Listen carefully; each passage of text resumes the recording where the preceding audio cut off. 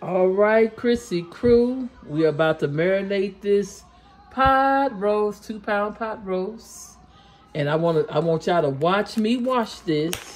A lot of people be complaining. I saw this one guy's video on YouTube. And you didn't wash it.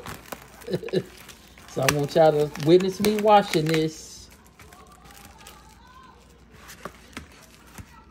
I want y'all to witness me washing this.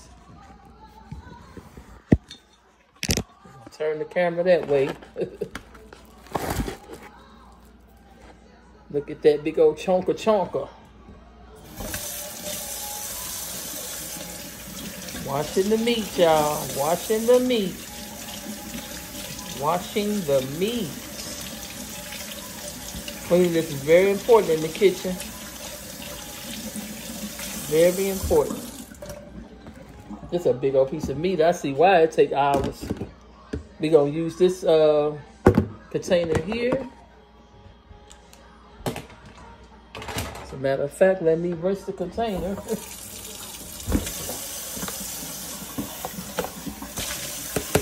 We're going to put that big old juicy piece of meat down in there.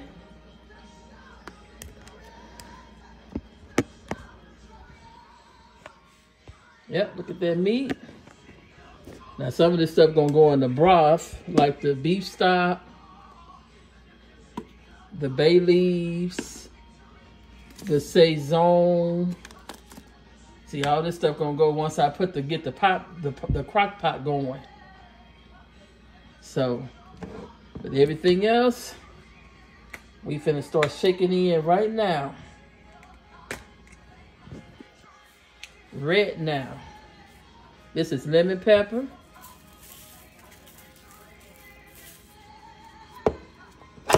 Oops, I'm so clumsy, y'all. We got Old Bay.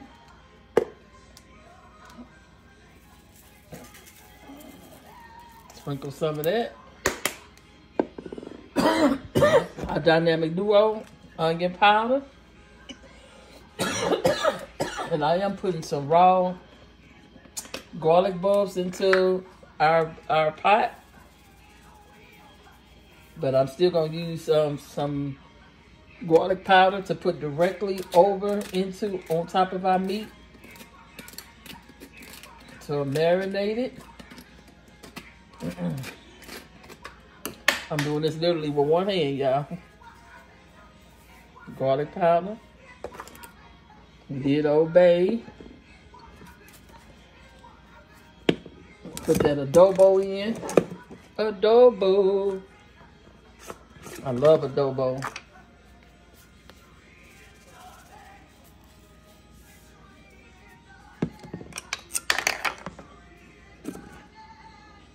Buttery steakhouse. Anything beef, I like to put steak seasoning on.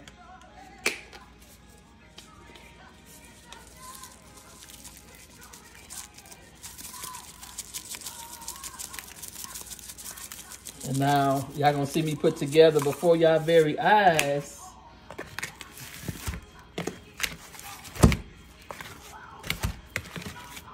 Get that seasoning on both sides.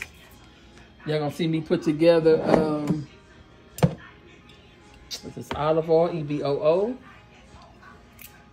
Italian dressing. Marinade. So we got our olive oil. I know that didn't seem like much, but we're gonna put some Worcestershire sauce in it too. But we building our Italian